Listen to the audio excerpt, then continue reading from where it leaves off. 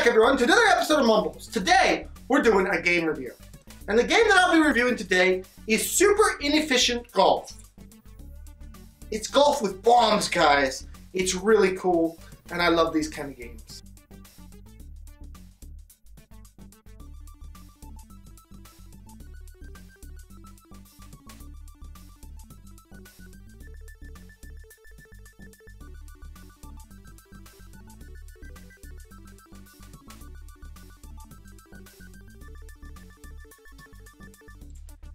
This game is available on Steam, and I reviewed it on Steam, obviously, since that's the only thing it's available on.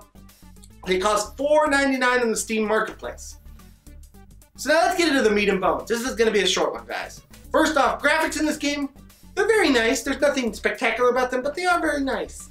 They're nice and calming, and they're just a nice offset to the actual gameplay itself. Soundtrack, it's a nice little soundtrack. You could play your own music over it and have the same effect, but the soundtrack is nice all in all. Finally, the controls. The controls in this game, when I first played it, I was like, what do I do? But then about 5 minutes later, I figured it out, and after that, they're great. I just can't say enough about the controls. They're really good in this game. Now let's talk about the gameplay itself. This is golf with bombs. Basically, how this works is, it's a normal game of golf, but it has bombs. So, when you start off, you place bombs on your ball. You can place one wherever you want, or 4 wherever you want, or however many, wherever you want. And then, instead of swinging a golf club at it, you hit your button and it explodes. Now, when it explodes, your ball goes flying. You have the ability, because you have different colored bombs, to explode different things at different times. So maybe you want to go to the right, up in the air, but the hole is behind a wall and you have to go back the other way. You could put a green set of bombs going forward and then a blue set of bombs that you blow up after you get past that wall going backwards. There's 4 different colored bombs that allows you to do a lot of different things, but the ultimate goal of this game is to get your ball in the hole in using as few of bombs as possible and as few of turns as possible. So the faster you do that, or the better you do that, the higher your score is going to be. Now, all in all, there's 18 levels in this game. It's not a huge game, but it's not a huge cost, so you can't expect a lot from it. Will they update it with more levels? I don't know, but at the time of this review, 18 levels. 18 fun levels. You have a leaderboard that you can shoot for the best. I spent literally like 2 hours trying to beat the top score, and I never did. I got to like 4th on the leaderboard in one map, and that was all I could do. I don't understand how people can get less.